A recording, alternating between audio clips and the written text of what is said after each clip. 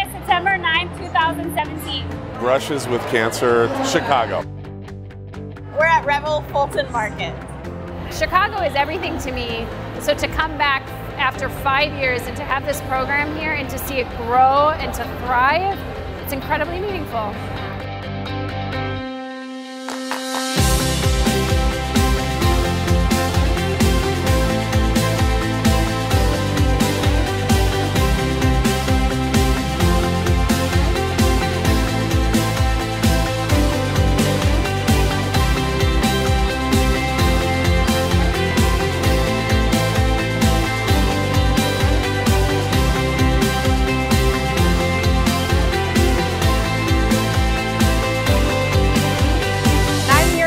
For the same reason everybody else is here, to support Jenna and this amazing event, Twist Out Cancer and Brushes with Cancer, because everybody has been touched by cancer, unfortunately, in some way or another.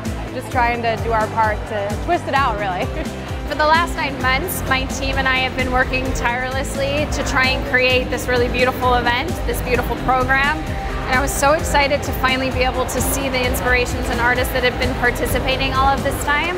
It's incredible to see my likeness and to see how somebody else was able to hear my story and interpret it in a way that's through his lens. It's very powerful. The second we were walking across the room and I saw David Bowie pink and purple, I was like, that's my painting.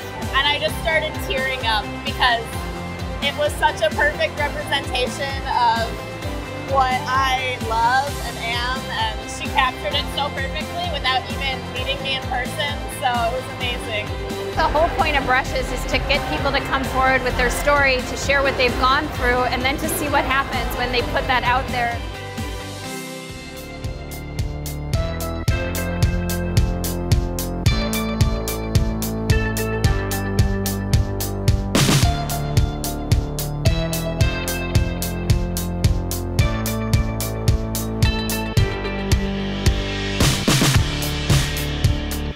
Walking around and looking at the different artwork and how the inspiration has affected the artists and what they were able to create is really, really awe-inspiring and it kind of emotional as well. So it's amazing what they're doing and just how many people are now involved. I love meeting people, I love to meet the different artists, and I love to figure out like what they were thinking with their inspiration. It's just a great night all together. Just what a fabulous outlet it is for people to express themselves and their stories, to share with people without any preconditions built around them, to feel really open and vulnerable at the same time to express themselves.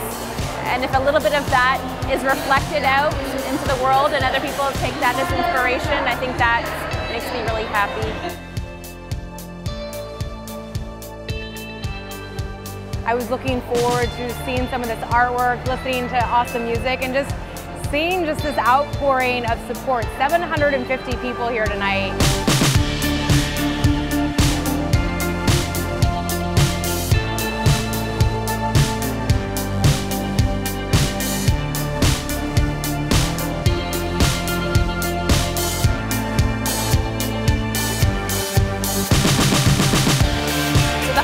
For me was to finally be able to give hugs and to really interact with the people that I had been working with for the last 9 months, and to see the stories and the artwork on the wall was really a powerful moment for me. I think for me, the great takeaway is a new friendship that we've been developing across borders between Canada and the US through this program.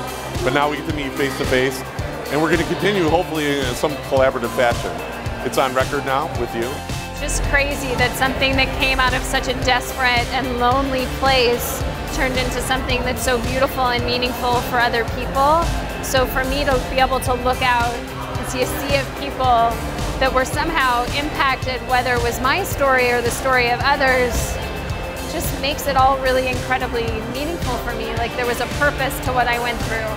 And so my hope is with 700 people that were here tonight, someone will be inspired to say, hey, I need to bring this to DC, or I need to bring this to Tokyo, or I need to bring this to LA, wherever it is, we now have a great model that can be scaled, that we can empower people that have been touched by this program. We can empower them to be able to bring it to their community. So I'm excited to see how that all unfolds.